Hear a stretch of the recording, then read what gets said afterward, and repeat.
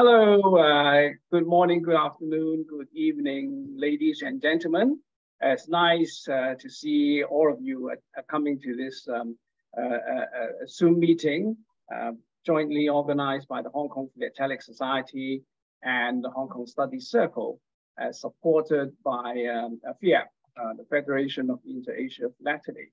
And this meeting is really a continuation of the last meeting about the Hong Kong postal slogans and government slogans.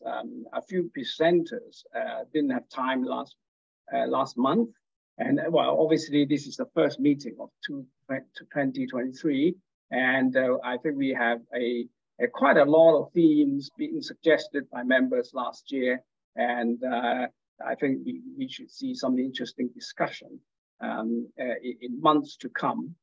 So I think, shall we just, first to kick off, I'd like to invite Ingo, who has some interesting stuff to share with us about slogans, right? Ingo, thank you. All right, I will share the screen.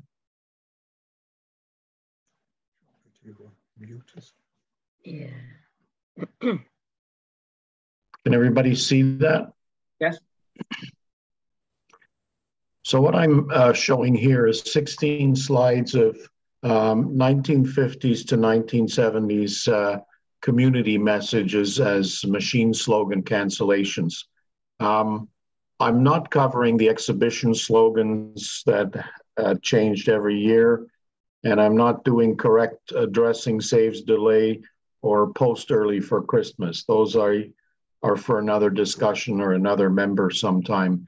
What I'm showing is messages that have communities communications from the government.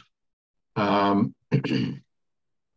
I'm just restricting it to the 1950s to the 70s. In the 50s, the first slogans came out for Hong Kong.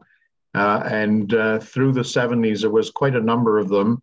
And then there was a pause. In the 1980s, there were no slogans. And then it resumed again in the 90s. And then in the SAR period, there's a lot of slogans coming out.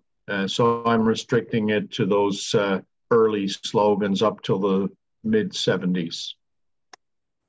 The first one I've got here is please become a blood donor with a telephone number. This is a pretty common one. You do see it around quite a bit. It had a relatively long 3-month duration, and it had several variations of the slug, the Hong Kong A. There's also a B is known, and there's a Kowloon version of this cancellation. One thing I read, one of my references, I have 2 references. Hong Kong slogan cancels by the Chinese Philatelic Association and Hong Kong Post Office of 1993, and the Proud Book of 2004. And the Hong Kong slogan cancels publication is a really good one in the sense that it gives a little bit of background to the use of these, the issuance of these slogans. And what it said about this one was that in the early 50s, there wasn't a lot of donations to blood banks. It was not a common practice in Hong Kong. So they tried to encourage that people start donating blood to the blood bank. Here's an anachronistic one. Is your radio licensed? It's incredible to think that up till 1964, you had to purchase a license every year. In 1956, the cost was $20. I don't know if it progressively got more expensive, but in between February and March, they had this slogan making sure people would purchase their license to operate a radio. There are a couple of different Hong Kong variations, and there's also a Kowloon version for this slogan. And what made the licensing go away was the advent of transistor radios. If you remember, in the 1960s, transistor radios became very popular. And once they became widespread, they couldn't control having licenses anymore, so they just dropped it. Here's one that's a little bit scarce. Yeah. Have you actually seen the radio license? Yes, I tried to buy one on eBay, but it was going expensive. I was outbid. Is it got a revenue stamp on? A fiscal stamp? No, the one I saw didn't have a revenue stamp. I think it should have, but it didn't. It was just like a little sheet of paper. It was like a form that was filled out. And I think it had a chop, but it didn't have a stamp that I remember. Interesting. Yeah, Okay. I would love to get one. They are around, Yes. but like I say, the one time I saw one, it went very expensive. And it was from the 30s or 40s. It wasn't from this era. No. That's probably why it went so expensive. Yeah. Do you have one? No, never seen it. Yeah. Yeah. If you go on eBay into not stamps, but into something called Scripophily, that's all kinds of paper and ephemera, and that's where you'd probably find one if they have one listed. Right. Okay. Good point, though. It would be lovely to have one to show along with this. Yeah. I thought it would have had a fiscal stamp on, because I mean, all of the documents they had, you have to pay a revenue on. Anyway, okay. Yeah, you would think it would take a revenue stamp, but like I say, the one I saw didn't have one. No. All right, the next one is the agricultural show in Yunlong, 1961. This was a relatively short-lived slogan from 20th of January to 4th of February in 1961, so just like 12 days.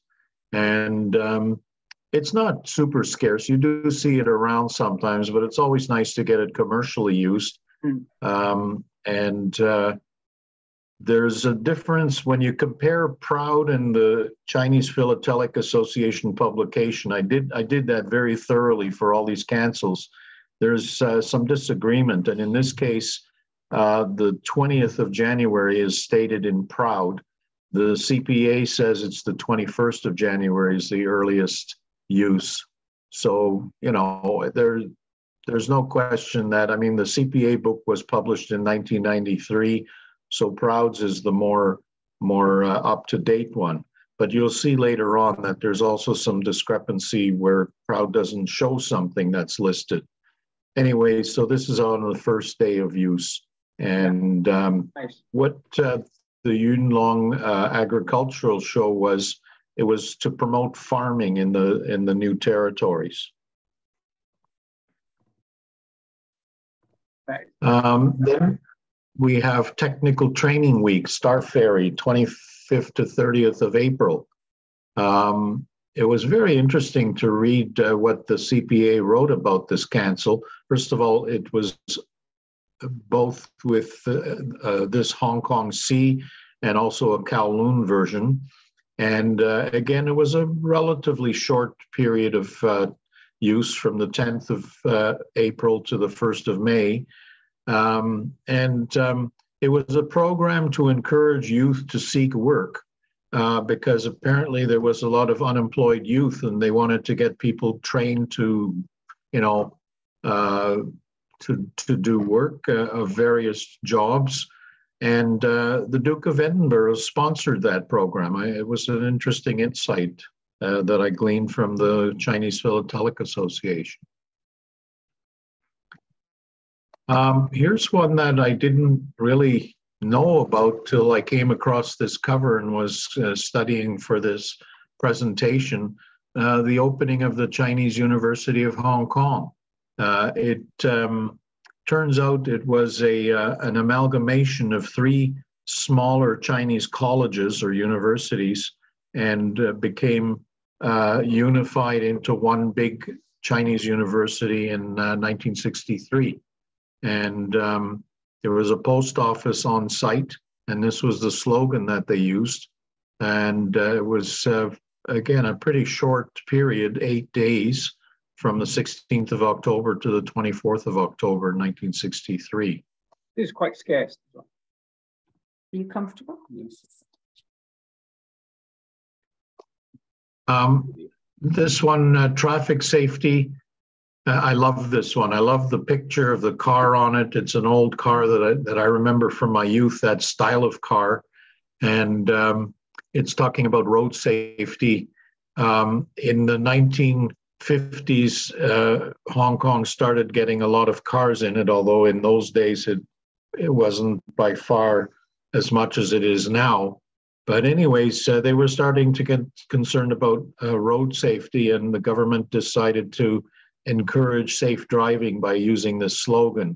It came out in 1956 and was used for a month.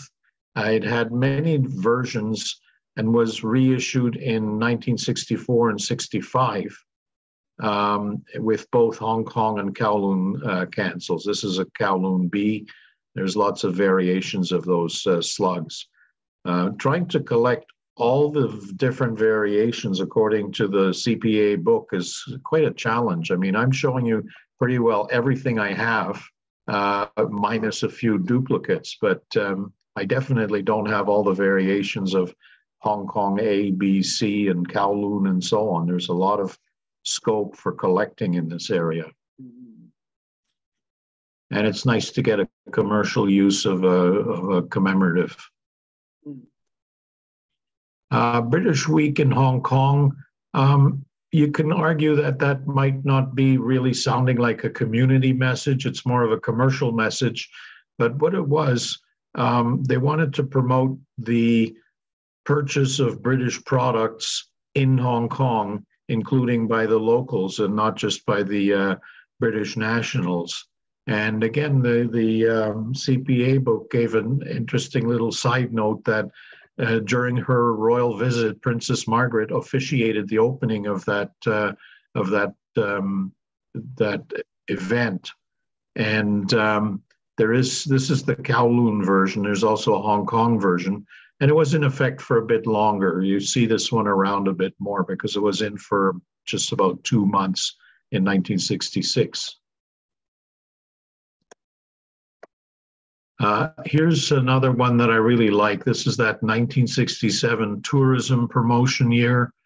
One thing that strikes me about this, they had it both in Hong Kong and Kowloon. The Kowloon one went a bit longer than the Hong Kong one by a week, or well, by 5 days. But what I find interesting is you almost never see these on foreign covers. And you would think if they want to promote tourism, they would put it on the $1.30 rate covers, or, you know, covers going to foreign destinations. But 90% of the ones of these that I've seen are always local mail. By that year, according to the CPA, tourism had become the third most important income source for Hong Kong. Here's another one that's a bit more on the commercial side, more so than a community message, but I think it still fits. It's a cover going to New Zealand with a printed matter rate of 15 cents with the slogan, buy Hong Kong products. And again, this was, they were advocating local and people abroad to buy and use Hong Kong products. So you could consider it a community message for people to be proud of the fact that Hong Kong produced a lot of stuff and they want them to support their industry. It does come with a Hong Kong and Kowloon version, and was in effect for about 3 weeks. So it's a bit lesser period, but I've seen this one around more often. And as you can see, this is on an outgoing foreign cover. Festival of Hong Kong. So this one was also an interesting learning from the CPA book, that in the cover up there is 1969. It's a very faint date, and the lower one is 1971. This was they initiated a festival. The government did because there was unrest. There was social unrest in the 1960s, mid 60s, and they decided to put on a festival to let people have some joy and some pride in their city and their country. And it was an eye-opener for me that the government would put on this community message to get people to participate in the festival. I thought, festivals are a natural Chinese event, but this one was more politically motivated to let people forget about the social unrest that happened in the previous years. There was a very there was only Hong Kong Kowloon usage in 1969, and in 1971 they reissued it. I guess they held the festival annually, but for that one in 1971 it was only 7 days. It was only in effect for 7 days. So that's a really scarce one, that bottom one. And you will see that I have some of these are just cutouts because, again, these things are not that prevalent. I mean, there must be a lot of them around, but I think one thing that happened is people weren't really collecting slogans that I know of in those times. So a lot of this stuff would be just thrown out, and you're very lucky if you find one. So now we're moving on to the cutouts more so than the covers. Support the community chest. It had a lot of different variations of that slogan. It went on for about 2 weeks, and there was many subsequent uses from the 1970s. And this is the one that in the 1970 Index D Hong Kong.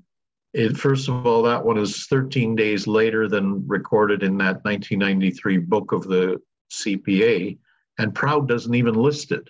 So I missed it, but I looked very thoroughly through Proud. It's not listed, so he missed that one. And it was meant to promote, local welfare organizations. I thought the community chest was one entity that did all the charity, but it wasn't. It was an umbrella entity. I don't know if they still have a community chest. I would think they do, but it's an umbrella organization for a lot of different local welfare. Yeah. The bottom one with the Chinese writing is raising awareness of the School Medical Services Scheme. So according to the CPA, this scheme was in effect already for some years, but it was very underused. Less than 5% of students were getting medical services in the schools after they had put up this whole program for it. So they decided to issue a slogan to raise awareness. It was in for a month. In 1970 from 15th of September to 15th of October, and it was reused from 71 to 75, and there are Kowloon versions. Proud again starts, the first Proud listing of this is in 1974, so Proud missed some of the earlier ones of this too. This Herbco slogan is getting people to be aware of the workings of the Urban Council. Apparently, according to the CPA book, people were not really aware of what the Urban Council did. They knew it was some kind of a monolithic quasi-government organization, but they didn't know what it did. So they had a program on to get people to realize, hey, this is supporting your living environment and doing all these good works for you. And they publicized it with that slogan in 1974. And it's a kind of short-lived one from 2nd of November to 14th, so 12 days. You don't see this one that much. May I just comment on the address? Sure. Yeah, it's actually addressed to the Hong Kong Philatelic Society. We still have the same GPO box till now. The post of the exchange secretary is no longer there. We used to have an exchange box where members put stamps into a booklet and then send amongst members locally. And used to find a lot of sort of interesting stamps and at great prices. But unfortunately, I think it went out of fashion I think it must be maybe in the 90s. I think it just went out, and then we don't have the exchange packet anymore, which is a shame. I think a lot of the local societies, especially in the UK, probably in the US as well, they have an exchange box where members like to sell material. It's a great idea, but sadly we don't have them anymore. Okay. Yeah, I can tell you the same thing happened in Canada. We had the equivalent of an exchange packet in the Royal Philatelic Society and in different stamp societies and clubs. And it did go out of fashion. The ones where you get it by mail went out of fashion. Most of those societies are still selling stamps in one fashion or another, but the exchange packet program definitely is no longer viable for various reasons. Postage cost is one, insurance and losses is another, and just lack of volunteers. It's very hard to find volunteers, and these are labor-intensive activities. So, Ingo, Royal of Canada is still going on. The circuit is ongoing. As an exchange packet Not version? Exchange, but it's all, you put it in a book, you send it in central location, and then it's still going on. And then you sell. I see. Well, as a matter of fact, thing. So as a matter of fact, I think in the UK, that the study circle had a exchange packet too. They did. In the 70s and 80s. Yeah. But that's gone. Can you tell who the sender is? It's a bit hard to tell, and it looks like it's just a number. I think it may be the membership number. No, actually, Kowloon Central PO Box 3640. I think it's just an address. Yeah. No sender. Okay. All right. Good feedback on that. Here's one that's very scarce because it was sorry, no, this is not the super scarce one. It has a relatively short period of use, but a little bit under a month. But made in Hong Kong, it was to promote local products and again to foster pride in Hong Kong citizens of their manufacturing capability. And you know, there was a time when I remember in the early 50s and early 60s, made in Japan was sort of a label that made you think it was bad quality. It was cheap, but bad quality. And that changed over time when Japan raised their quality of their products to very high levels and very expensive things.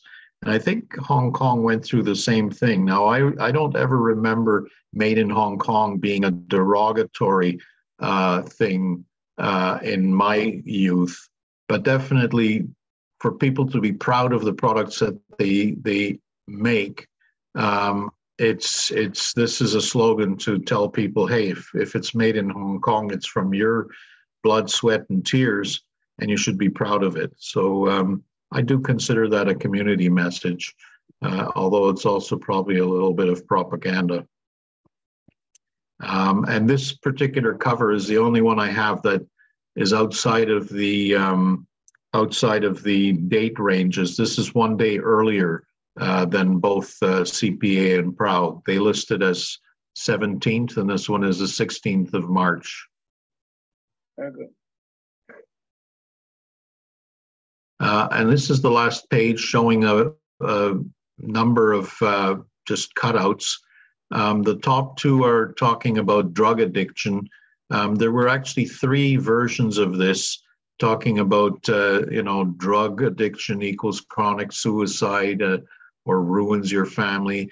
The first version, which I don't have an example of, although I've seen it in the books, is about don't take prescription drugs to excess.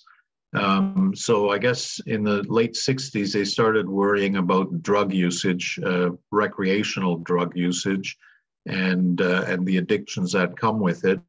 And these were recorded with both Hong Kong and Kowloon versions for 3 years between 68 and 71.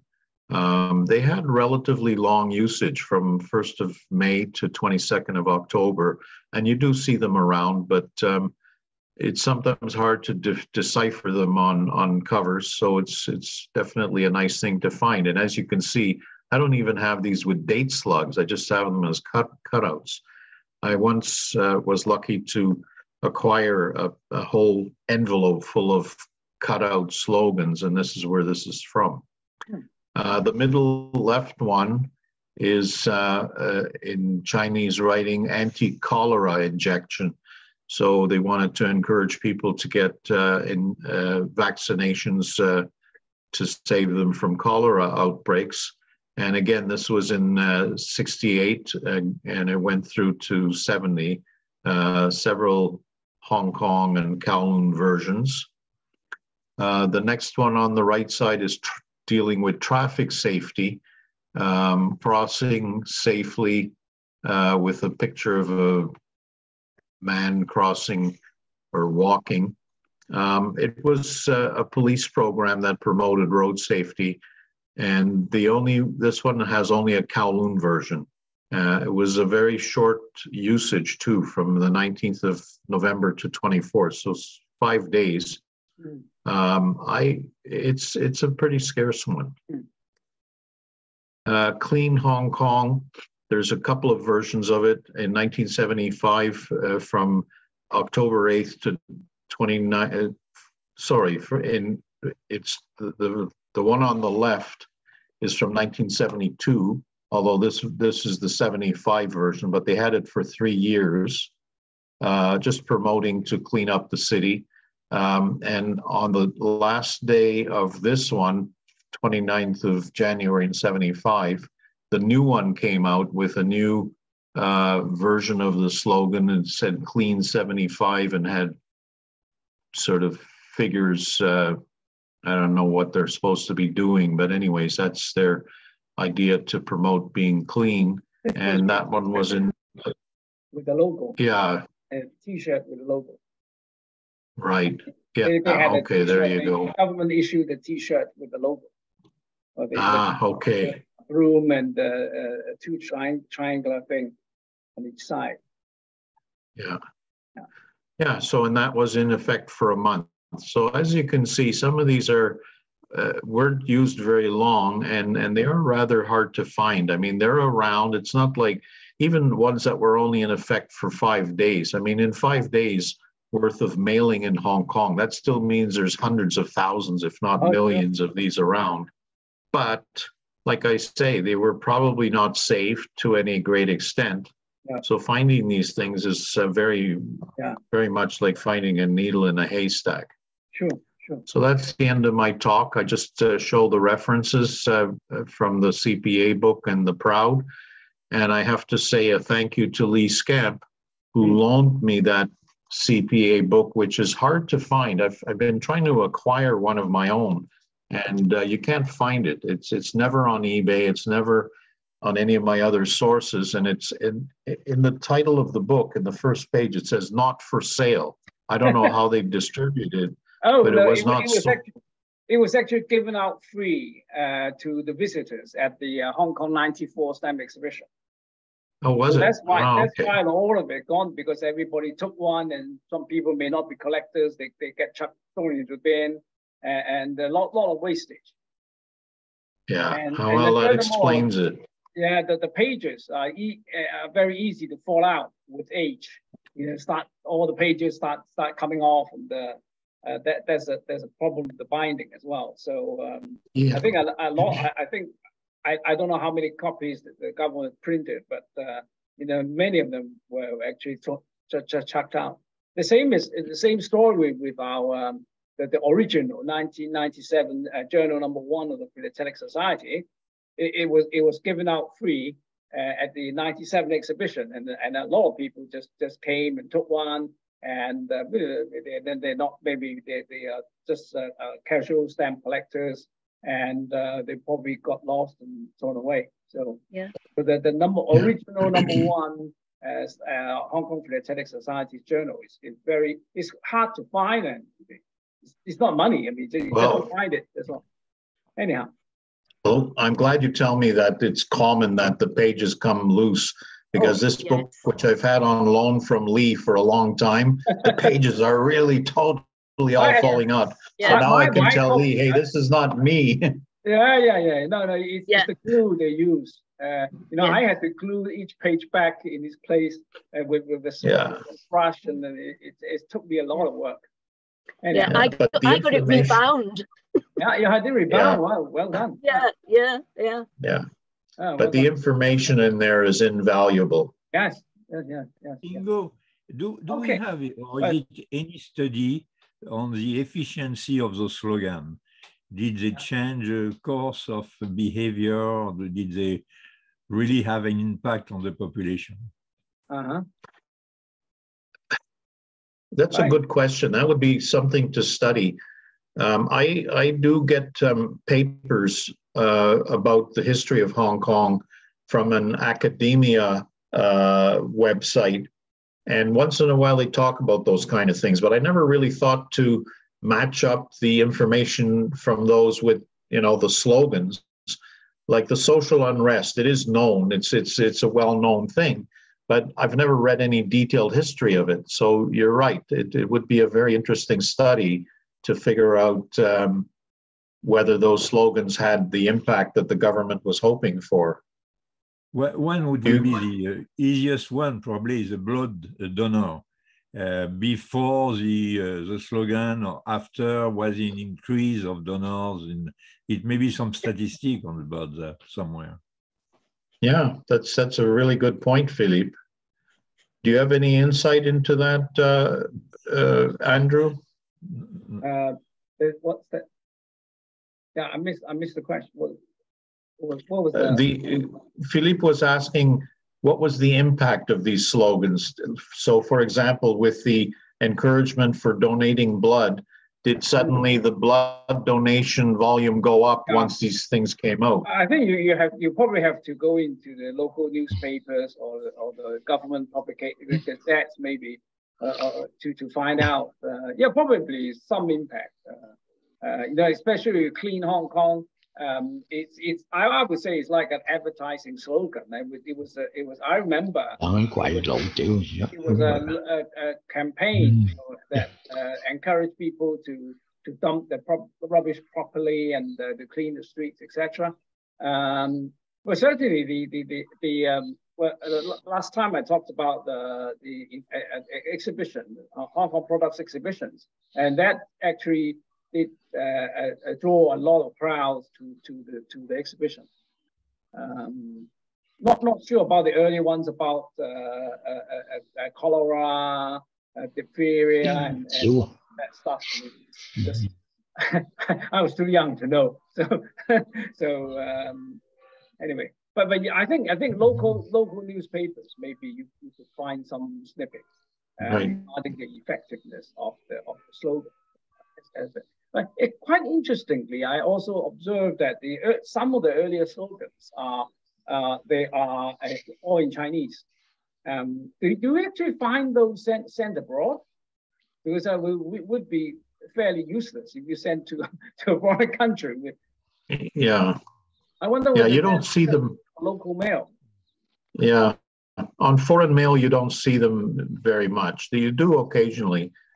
Yeah. But like that 1967 tourism one, I have a cover to Jordan. Yeah. To Jordan with that. But in general, most of these slogans are just found on local mail. Yeah, I think it's more, And I mean more for local purpose rather than just to send. Yeah, like the cleanup campaign, you know, it wouldn't make sense to have that sent outside. Quite right, quite right. And, okay, thank you. Any questions? Ask Ingo.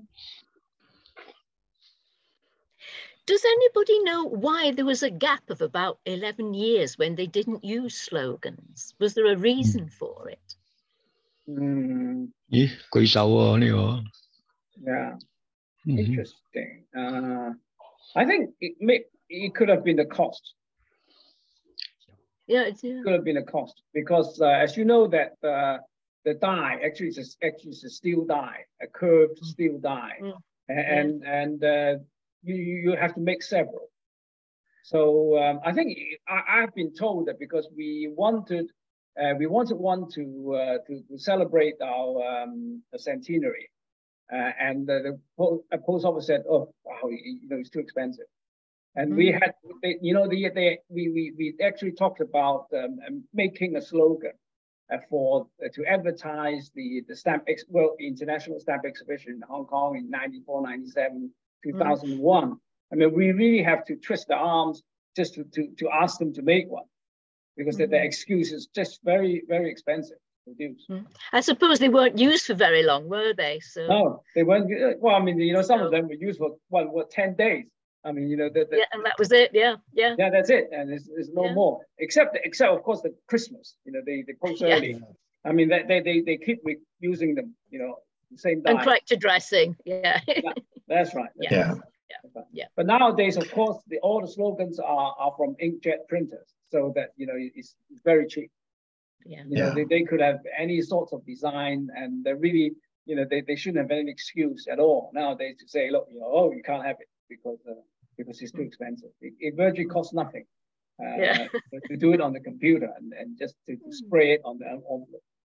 Anyway, I think they might have also quite interesting subject to talk about in future. You know, about the inkjet slogans. Anyway, if no further questions, Susan, I think you've got something to share with us, right? Yes. Share screen. Yeah.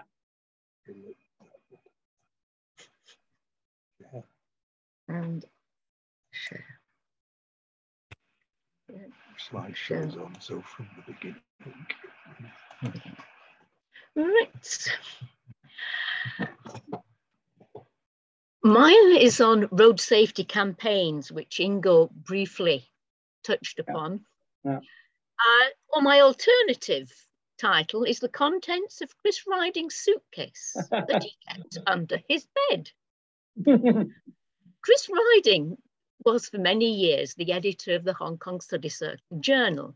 And at meetings, he used to say that he ought to get his suitcase out from under the bed because it contained an accumulation of covers that he collected when he was working out in Hong Kong. Yeah. And I used to say to him, you need to get it out, open it up, write up the contents, let's have a look. One day, a large box appeared, brought by the post, and it was absolutely jam-packed full of covers. And his note said that I could have them for a reasonable price, provided that I wrote them up and did articles for the journal. I did quite a number on registration labels because there was a lot of registered mail, but there was also many, many covers with the slogans on. And these are some of Chris Riding's slogans. 2 road safety campaigns, the Road Safety Pays Traffic Safety Campaign and the Crossing Safety Campaign were both in use before 1997, which is my period. This is the Road Safety Campaign, and as Ingo said, it was brought into use because of the number of accidents, because of the increasing number of vehicles. Now, I've got it down as starting in 1955. And this first period of usage was the 14th of December 1955 to the 26th of January 1956. So this is a first day of usage of the GPO. Right.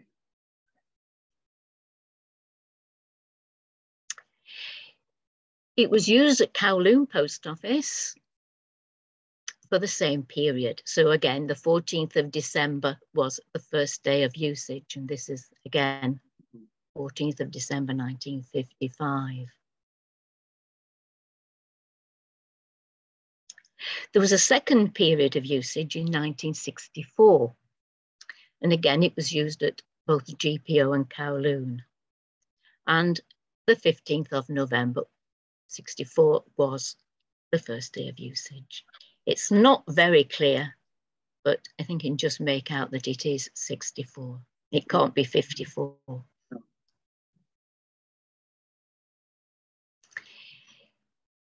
This is also the second period of usage. Now, the CPA book, Hong Kong Slogan Councils, has it as finishing in the 29th of November, but this is the 30th. So this does extend it by 1 day.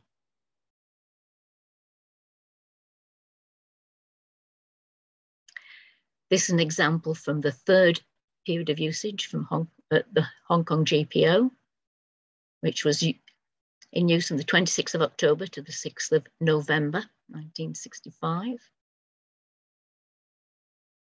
And this is an example from that third period used at Kowloon.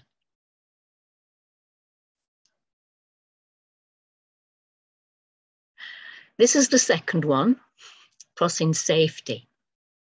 And this was geared more to pedestrians, as Ingo said, rather than at the motorists themselves. And the police campaign was pedestrians cross the road in safety. Although the campaign lasted 25 days, the slogan was only in use from the 19th to the 24th of November. So that's 6 days. And it was only, it was only in use at Kowloon Central, not at the GPO. So there's an example here used on the 22nd to Jack G, which many of you will know. And there's the second one on the 23rd of November. And that brings me to the end of the display. Very nice.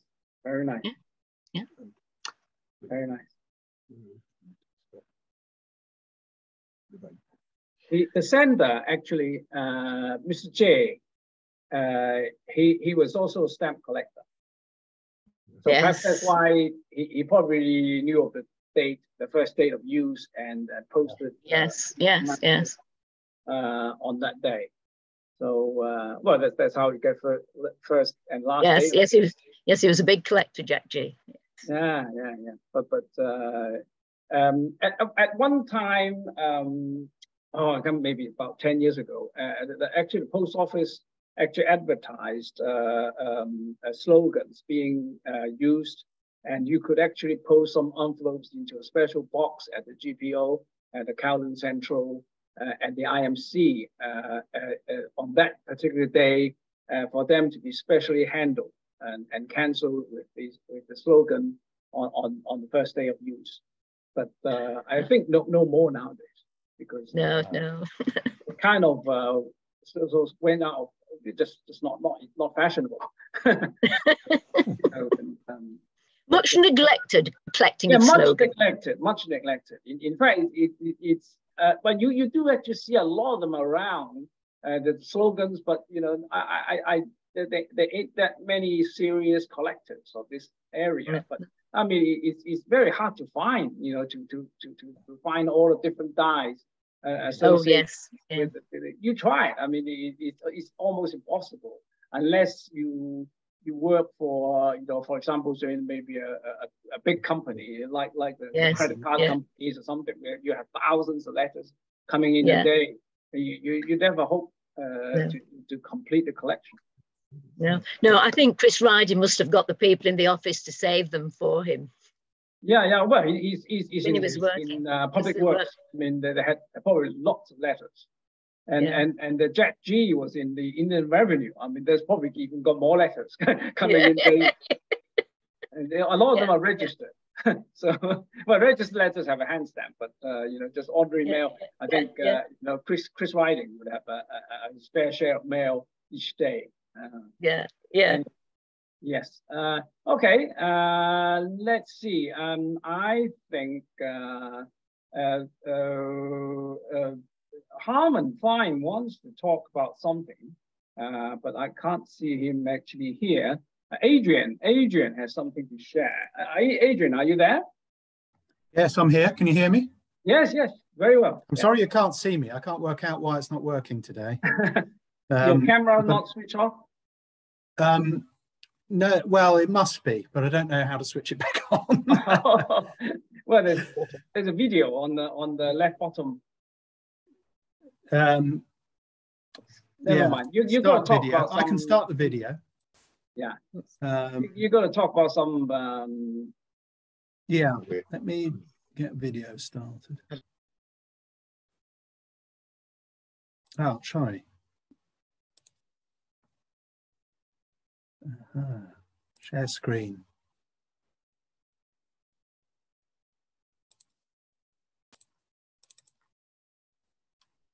Right. Okay. Can you hear me still? Yes.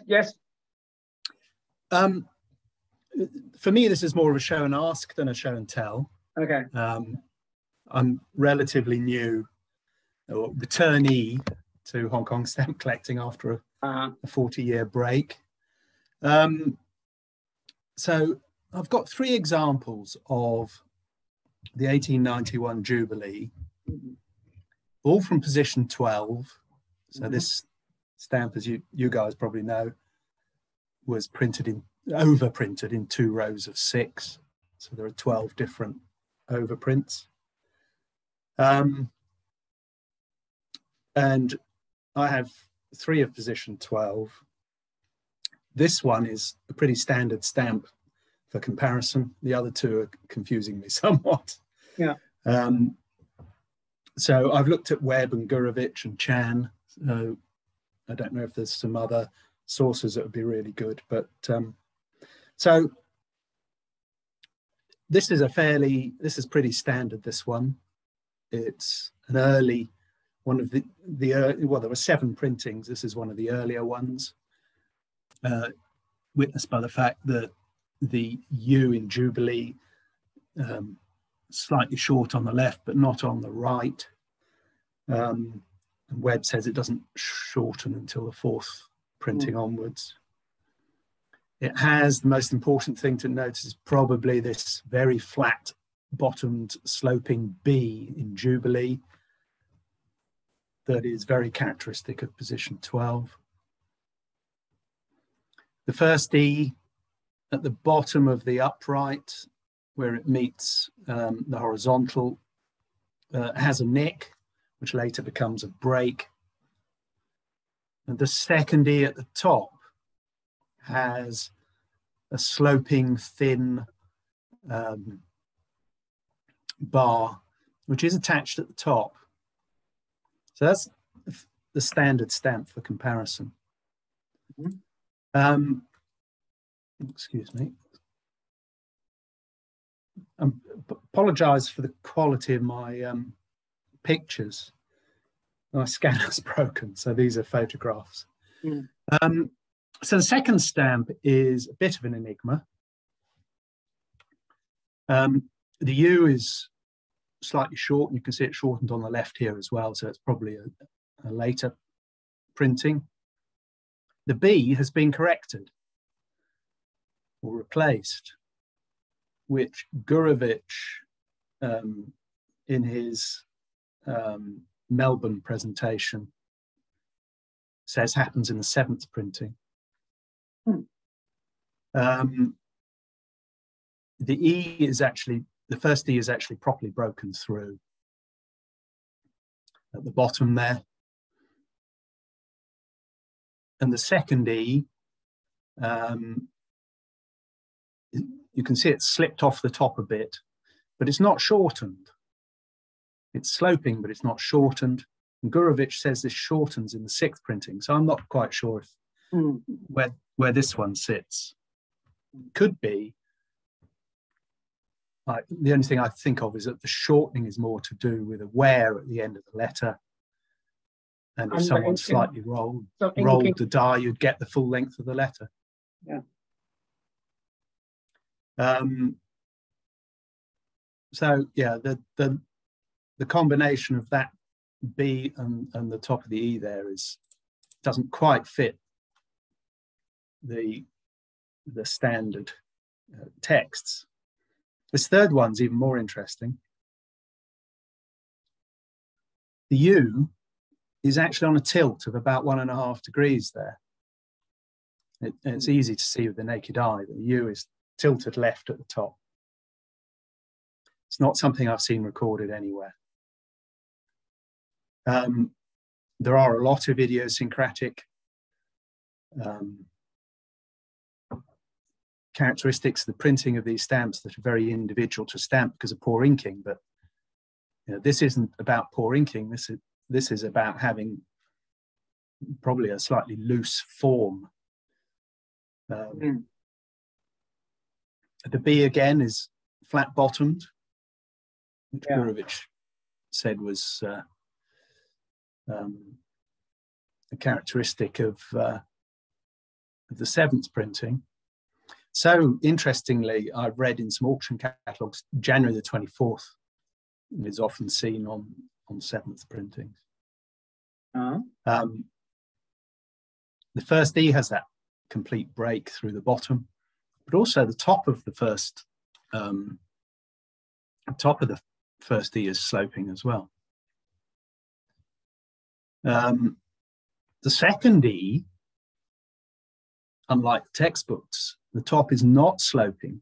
It is shorter and it has dropped. It doesn't quite join at the top. Yeah.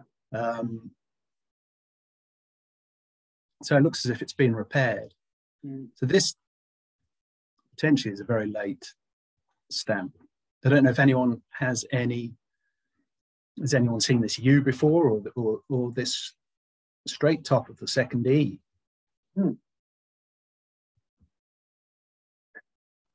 Does look like maybe it's a different type they put in. Maybe the one is so badly bent, and they decided when they did this new printing, decided to put a new bit in. Yeah, it looks repaired because it's still joining below the top. So yeah, it looks like that's been repaired. That sloping second E has been repaired. That actually, from a distance, the U actually is quite spectacular. Being offset to one side. Yeah, I haven't seen that in any of the texts. I don't know if there's any. Have you communicated with Richard Gurevich? No, I haven't. No, maybe I should. Yeah, maybe you should ask what he thinks. Yeah, this is I think he has a few examples of the same print. Well, I mean, he sort of wrote an article. He wrote the book. So, yeah, I've got his book. Yeah, you got his email? No, I haven't. Okay, so I can send it to you. That would be really useful. Yeah, I'll send him these last couple of pictures. I think he's he should be informed of any new finds, and because he's been studying this stamp for years and years and years. Yeah, I was. I think I can't think of. Well, Mick is of course he was the expert, but sadly, he's no longer able to comment. But I think Gurevich has a substantial collection of these stamps. Oh yeah, he must have a huge collection. Be able to share with you his thoughts. Yeah, that would be great. Thank you. Yeah, I'd appreciate that. For sure. Email address. Yeah. Okay. Great. Well, thank you. Any comments from any members?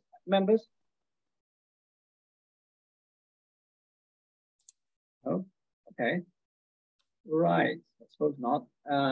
Okay. So, Andrew, yes. Is Jeffrey still studying Jubilee? Jeffrey. Yeah, remember the young guy? Collector. Yeah. Oh, I know. Jeffrey Cheung. Yeah, especially second printing. Yeah. Oh, I can see your face now. Yeah, I finally fixed it. Yes, the other collector, a long-time collector, although he's not that old. I mean, he's I don't know, maybe in his late 50s, maybe. Yeah, he's been collecting for many years, and I think he bought a bit from the Chan's collection, but he's quite, I don't know, quite clandestine. I mean, you don't see, he's a member of the study circle still, but you don't seem to find him answering your emails or, but he's active on eBay. I know he's still alive. But whether actually he's in the States or in Hong Kong or in China, nobody knows. So I sent him the journal, you know, every time, but you know, I think he's still around. I think he's still around. He specialized in the second printing, I guess, you know, yeah. the second setting, you know. Yeah. So yeah, Seventh printing, yeah. Yeah, he's got lots anyway. So. Well, I don't know how to contact. If anyone knows how to contact him, I'll send you his email as well. Great. So you have the two greatest collectors, if not the greatest collectors of the Jubilee. Which I mean, and you know, they're not even they're not only collectors. They actually do study, so not just accumulating stuff. So it would be helpful for their comments. Right. Okay. So yes. Let me see. Okay. So let me. Right. Okay. Maybe I can show a few things.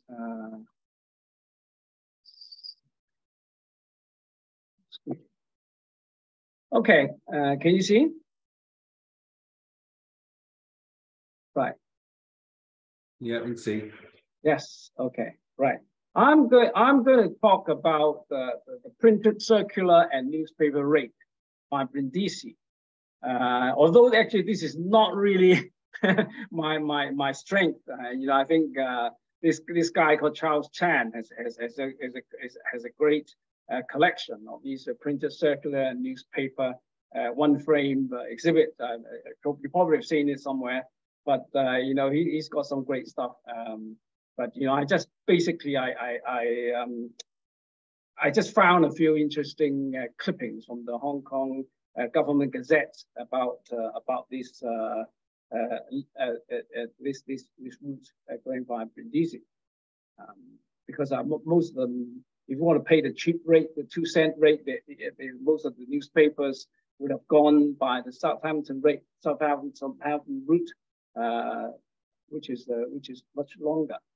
Anyway, so the background of the Brindisi route, I'm sure most of you would have known, but it's just to speed up the mail. The British packer decided to switch the port of Brindisi to offload mail at the end of 1869.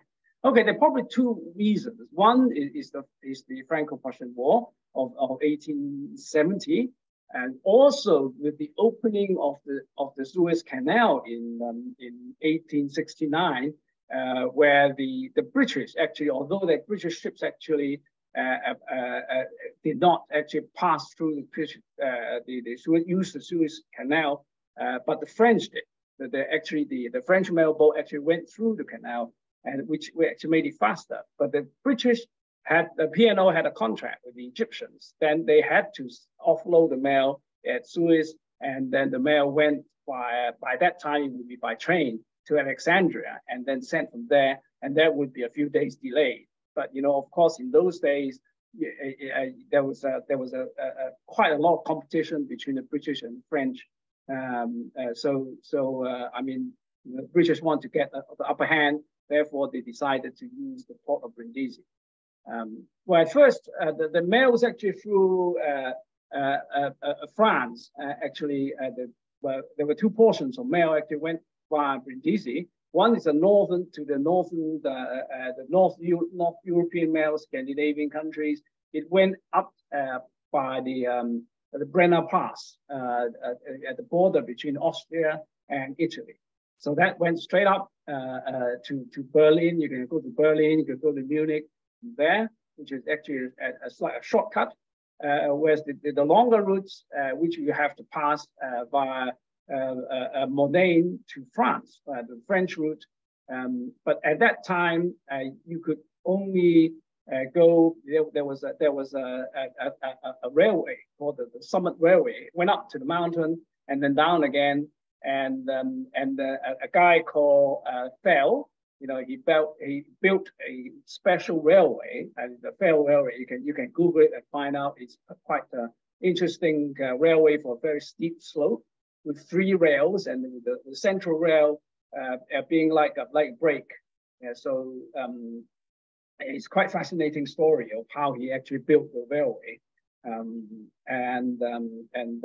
That was the so-called the Mount Cenis Pass railway. Was a temporary route prior to completion of the Mount Cenis tunnel.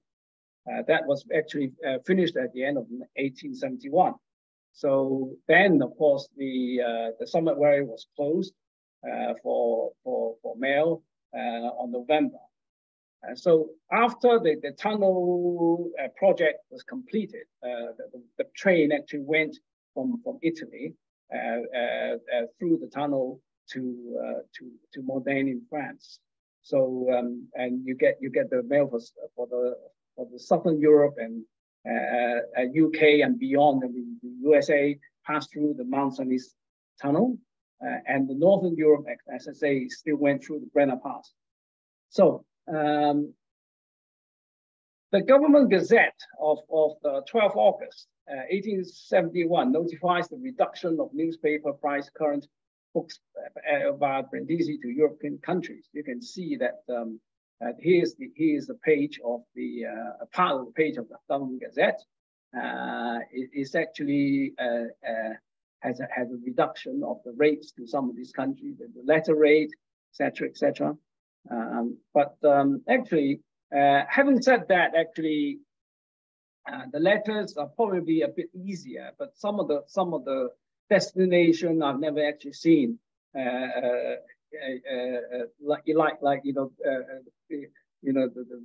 56 cents way to Norway. You just don't see these things. Maybe they do exist, but it's a pretty scarce stuff if you collect the rates. And the printed matter as well, the newspapers and printed papers. And interesting to note that for newspapers, actually the price actually here, the tariff here actually is for one newspaper or price current. It says here for a newspaper or price current, whereas for packets and a packet of patterns, etc., it's actually up to 4 ounces. Now, I want you to remember that because this is quite interesting development later. Okay, so then there was another rate table published on the 2nd of December, showing the reduction of rates. So you can see that there's Italy with actually the spelling error here, but you see that it's for 4 cents and reduced to 2 cents, and for pattern it's the same. But basically, it's a reduction of the newspaper rate, 2 cents, 4 cents, 4 cents, and that was 4 cents, 6 cents, and 8 cents. And that's probably got to do with the Italian transit charges. Anyhow, so to show you an example of it, this is a market report of the. Well, actually, you can see it's a complete printed circular. It's a printed circular, and you can actually see that there's bits there. But of course, for that kind of mail, you don't get a date stamp, unfortunately. You just have to, if you're lucky, you get the thing, and you can actually check the date when it was sent. But the only thing is, if you've only got a band, there's no way you could actually check it. I think if it's B62, it's very hard. But for S1, it's slightly better because S1 actually, the color of S1 actually varies at different times. So you can actually tell approximate year of use. But this one actually is the 4 cent circular rates. You can see here to the German states. okay? And by Brindisi, it went by Brindisi because it's actually it's carried by the British the P&O packet. And it went through the Brenner Pass to join the German rail system to Crewe. Crewe is actually now, it's near Düsseldorf, the place where quite very close to Essen, where the exhibition will be held in May. So, and then you can see a little PD mark there, which apparently is Shanghai mark. This is actually S1 type 4. So this is quite nice, and with a circular. So, so that on the 23rd of December, 1871, another rate table was published, and you can see that this is actually related to the mail for the UK mail, mail. So you can see that by Brindisi, it's reduced, it's 24 cents per half ounce. For newspaper, it's 8 cents, etc., etc. I have not actually seen a newspaper or circular with an 8-cent rate to the UK, although it should be there. But they really these kind of printed circular and newspaper wrappers. So they really have a very, very low survival rate. I've actually yet to see one. Anyway, so later on, actually in February 1872, there's another post office notice published in the Hong Kong Government Gazette, effective the 29th of January 1872. Now, this is quite interesting because it says it is hereby notified that Henval blah blah blah must be prepared blah blah blah. But this bit here, to be forwarded a British packet by Brindisi will be 6 cents instead of 8 cents. So there's a reduction from 8 cents. Previously, it was 8 cents each, reduced to 6 cents. But interestingly, it says not 6 cents each, not exceeding 4 ounces in weight. Now, if you look at here, actually in the previous post office notice, actually 4 ounces in weight is actually to do with the book packets or patterns. So they actually do it by weight. A newsletter, their newspaper, they usually do it per newspaper. So I just wonder why they actually started to put in this clause here, not exceeding 4 ounces in weight. Now this is quite interesting. You see, this is clearly written here, not exceeding 4 ounces in weight, unless this is a mistake, which is possible, but quite rare to have a mistake in the Hong Kong Government Gazette. But it means that they have actually somehow maybe changed the rules to say that a newspaper, if you have a newspaper with many sheets, very heavy, you have to pay a double rate. Now, this one, you probably have, I mean, if you follow eBay, you probably seen this several times because it keeps coming up on eBay. At first, actually, I thought one is not dated, okay, and it's although it's actually described as a wrapper of some sort, which clearly you can see in the back, it is a wrapper of some sort, but because it's undated, you don't really know whether this is actually, when was it being posted. I mean, okay, you got 2 6 cents here with a 12 cents rate. Well, it could have been posted after Hong Kong became a member of the UPU. So there was a 12-cent rate. You have a 12-cent rate there if it's posted as a letter. But I'll tell you later why I came into conclusion why this is around about 1872. Okay, so if you look at here, this is an undated newspaper wrapper, right? Frankly, there are 3 possibilities. Somebody suggested that the sender actually sent 2 newspapers. Therefore, you pay double rate, right? 1 newspaper 6 cents, 2 newspapers 12 cents. Okay. The other possibility, of course, is related to the 4-ounce weight here. It says not exceeding 4 ounces weight. Maybe the sender actually sent a newspaper containing many pages, which actually went over the 4 ounce. Therefore, he had to pay double. Okay, the 4 ounce is about 113 grams, which is actually, okay, it sounds quite heavy, but if you think that it's if I send you a 36-page Hong Kong Study Circle journal, that's about 4 ounce. That's already 4 ounce. So it's, well, maybe it's quite possible. And that actually it was an overweight newspaper. But of course, the final possibility is that the sender actually put an extra stamp, which is, well, possible, but well, a bit far-fetched because the 6 cents was a lot of money at the time. Anyhow, so how do I come into conclusion that this is actually around 1872? Is because, well, there's some observation firstly. It doesn't seem to be a fake because the pair of 8 cents, the pair of 6 cents adhesives actually belongs to the wrapper. So you can see here, it's not, it actually is properly tied to the wrapper with a S1, which appears to be an S with a type 2. And then the interesting thing is the shade. I know it's very unfair for you to see it on the scan. I think on the computer, it looks much better. But the color of the S1 actually varies throughout this period of use. It was actually first brought into use around 69. So that at that time, it was a very deep blue color.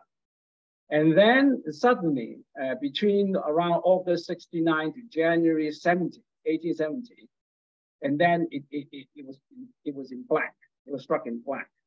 And then around April 70 to June 71 is a blue color. Okay.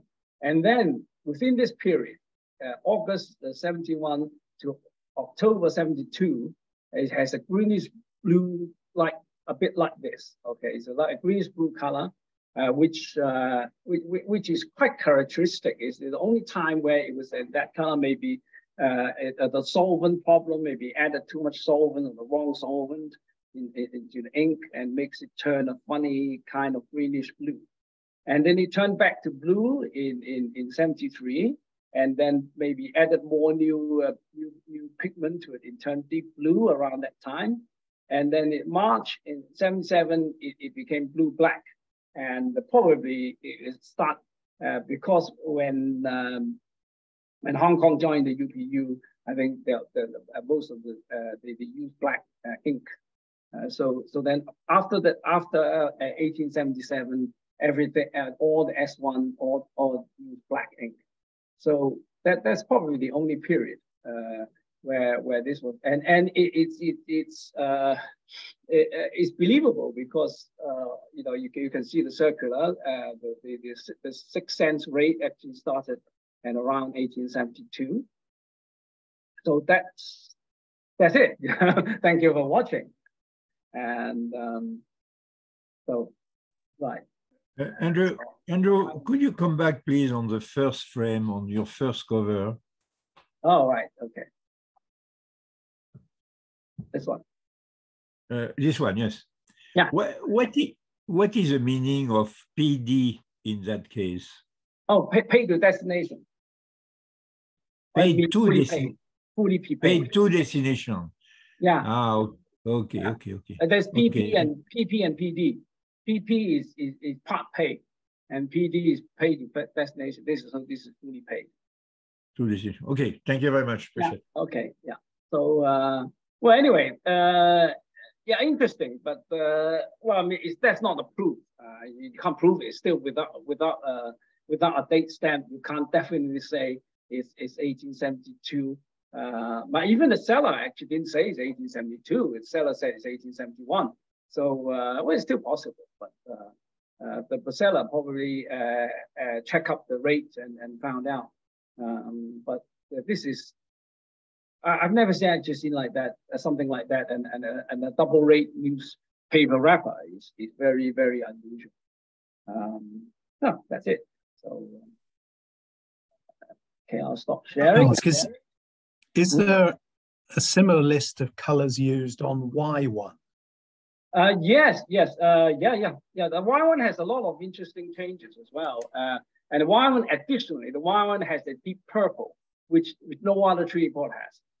So I think somebody has done a study on the colors of the variation of colors of the Y1 as well. So you can actually look at the color and then you know that it's right. But I think Y1 records are even rarer. But okay, letters you could probably, because there's a date stamp, is easier. Yeah, there is. I think somebody has compiled a color chart. Okay, you can see color variations of the Y1 as well. I think the B62, 62B. I think it's just people keep a list of these things. All you need is I think maybe if you have a copy of the Gurridge book, he illustrates a lot of colors. So that's a good reference for the thing. But this is 1872 is quite characteristic of the S1 of the S1. The greenish blue to like a wash blue color is very characteristic of only a few months around 1872. They have this thing. Right. Okay. Well, that's my share. Okay, I stop sharing. Okay. Stop sharing. Right. Okay. Good. Right. I think we have a slightly short meeting today. Because I think Harmon's not there, but there's actually interesting development in recently, and that the wife of a late Mick Goldsmith, Jane, she wrote to me a few days ago regarding some archive of Mick's IPO. Now Mick actually kept a lot of information in private for his studies. So he sent me some.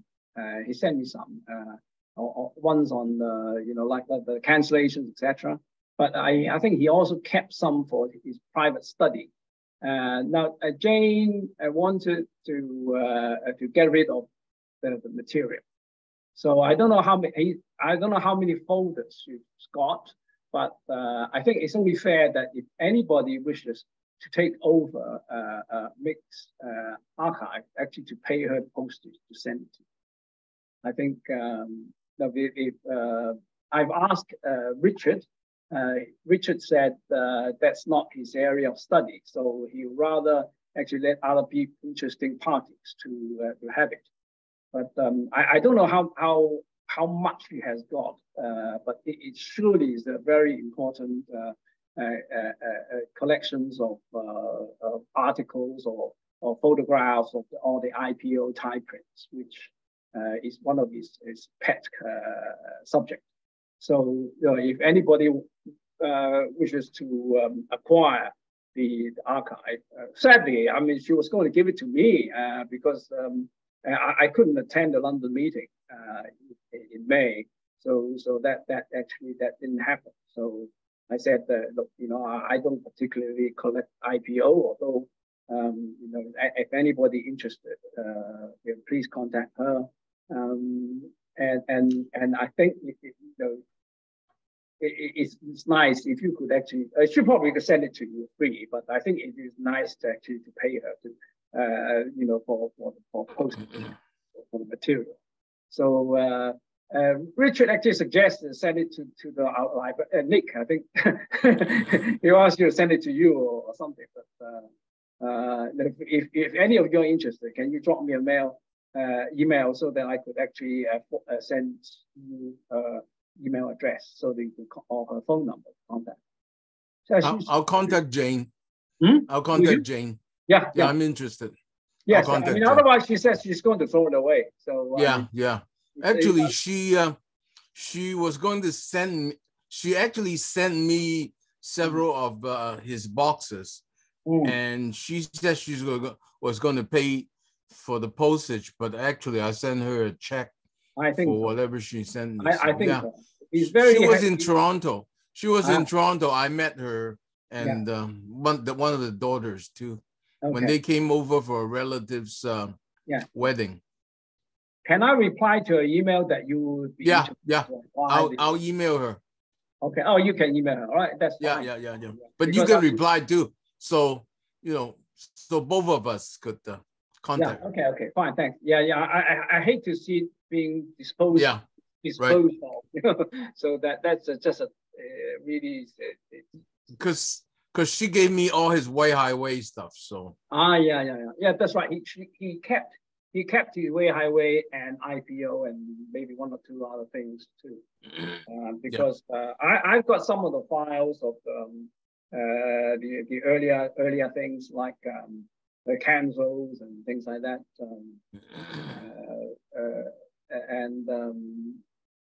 and he actually, and that was actually before he died.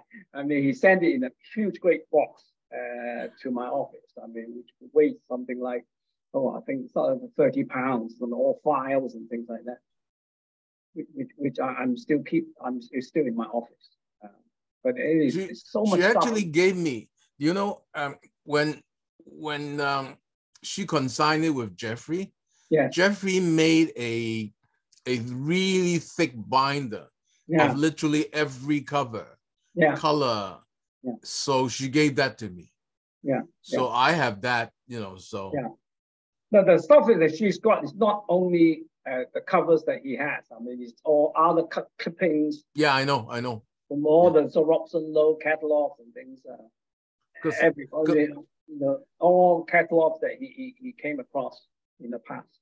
Yeah, because when I was doing my journal and studying IPO, he contributed, obviously. Yeah. So. Well, I'm so glad that Sam, you're here, so we can actually talk and have a proof that we have actually discussed about this topic. That because I mean, if you just contact her, out of the blue, and she said, he's trying. Yeah. So send her an email, and then I'll follow up. I'll do next week sometime. Thank you. Thanks, Sam. I think the material will come into a very good hand. Thank you. Anyway. Anything else? I think a few of us will be Ingo and Sam, and you've been in Essen, right? In May. Yep. And Prep Cop too. Prep Cop is here too. Right. Okay. Yeah. Dr. Prakop. Yeah. Right. Okay. Welcome, Dr. Prakop. You want to say a few words? Oh, okay. Thank you. Good evening, all, and Happy New Year. Kong Hee Fa Choi. And I think many of you will be in Essen, Dr. Andrew, Sam, and probably Ingo and others. It will be a big show and should be a good. And I hope that you will all enjoy the exhibition if you can make it. Yeah. Nice. Thank you everyone for sharing the interesting materials and knowledge. Yeah. I keep learning a lot from joining the discussion. Yeah. But I'm sorry that I didn't participate by showing anything yet. Yeah. So hopefully maybe one day I'll be able to join and show you something that is interesting. Dr. Prakop, you can start collecting Hong Kong. Right at the moment, it's very cheap. Oh, not really. So all the big buys are selling. Yes. Okay. From a particular a new auction forum in Hong Kong. This the big buys are selling the stuff. Anyway, that would be interesting. Thank you. Okay, if there's no further items to be discussed, before I bid farewell, Sunday is actually the Chinese New Year of the Rabbit, and I wish you all a happy Chinese New Year. We say Kong Hee Fa Choi to everybody, and have a nice, prosperous year of the rabbit, and we shall see you next year, I say. And thank you very much for joining. You should be I think your journal should arrive fairly soon because I posted them about 2 days ago. So maybe next week, the following week, you probably got to get your journal. And I got the Philatelic one. Yeah, have you? You haven't got it yet. No.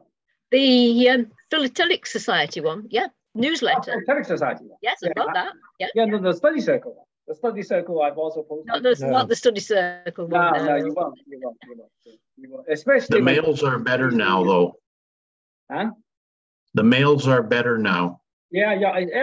It's airmail even to South Africa now. So a member in South Africa will be very happy that he'll receive his journal first time in 2 years. There's no mail service to South Africa for 2 years. Isn't that remarkable? The longest delay, probably. In the postal history of Hong Kong, there's 2 years without any postal service to South Africa. Anyway, nice to see you all. Have a nice morning, afternoon, and evening. And I'll see you next month with another interesting topic to be discussed. Okay. Say. Choi. Gong hei pa Choi. Gong hei pa Choi. Gong hei pa Choi. Bye bye. Bye bye. Bye bye.